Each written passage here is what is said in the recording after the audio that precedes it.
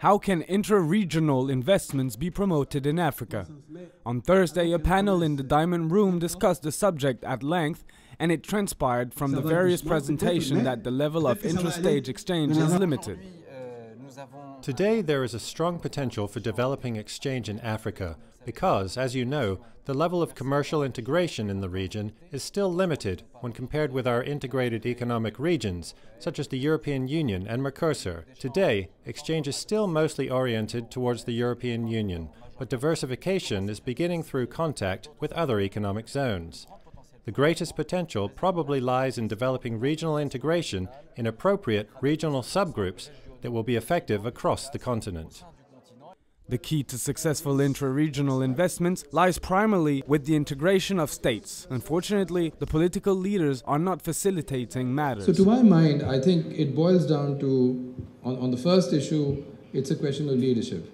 The leadership of the continent holds the keys and they have to decide as to how they want to play it. And I think my colleague here made a very good point that there are certain trade-offs and those trade-offs have to be made. And that is where the role of leadership will have to be paramount. And second, to my mind, there's a lot happening already, and you know, you've heard a few examples from myself and others, but the reality is that that will thrive and that will go beyond where it's at today with proper support. And I don't think you have to do a lot over there. You just have to get out of their way just a bit more.